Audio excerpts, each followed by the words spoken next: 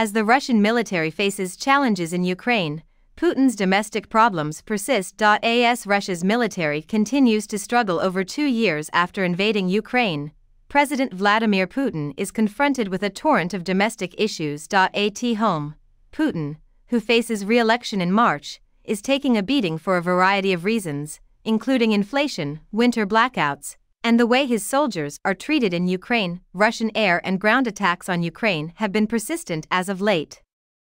But after a brief spell of success beginning in late December, Moscow has seen declining results. Neither side has taken any significant ground over the previous week, according to the British Defense Ministry, which means that Russia and Ukraine are effectively at a standstill since Moscow failed to capitalize on its advances. On Monday, the Institute for the Study of War, a think tank located in the United States, raised the possibility that Putin finds himself in the middle of a clan war within the Kremlin, which might impede Russia's decision-making and have an even greater influence on the military's coherence and efficiency due to Russia's poor performance. Rumor has it that over the weekend in Moscow, relatives of mobilized Russian servicemen laid flowers at the tomb of the unknown soldier on the Kremlin wall as a protest against the war and soldiers' hardships.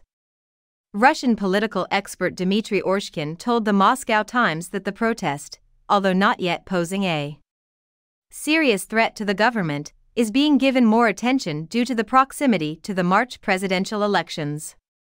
Neither Putin nor his team has experience in a long and tedious war, according to him. Against this background, the consequences of the protest by the relatives could be unpredictable.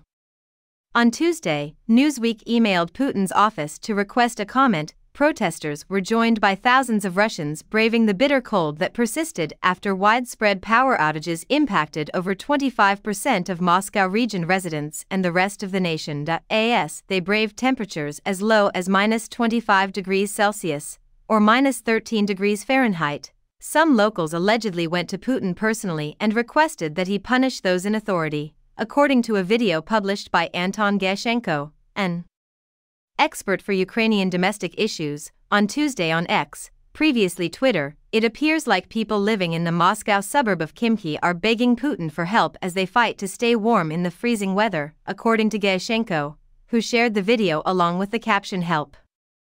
SOS, the people of Khimki, a Russian city, are pleading with Putin for assistance after complaining about cold water and heating. Residents of Pervomaiskaya, in particular, claim that hot water disappeared in June, and since January 2, they have no heating. On January 11, due to a large-scale communal accident in Khimki, a local state of emergency was introduced, according to him.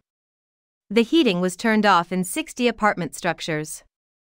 A boiler house catastrophe in Podolsk, Moscow region, had previously prompted comparable actions. In an opinion piece published in the Moscow Times, Andras Toth-Sifra, a fellow at the Foreign Policy Research Institute, speculates that Russia has neglected much-needed utility repairs because it has diverted all of its resources to the war effort.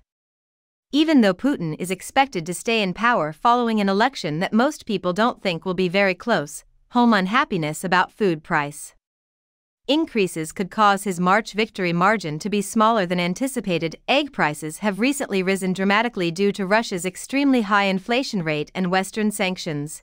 The cost of other food items, such as chicken, bananas, and vegetables, has also put a strain on the budgets of average Russians, though egg prices have been skyrocketing recently, according to an ex-post by Gashenko published on Tuesday. 5 of the 12 largest egg producers in Russia are managed by state structures and current or former officials.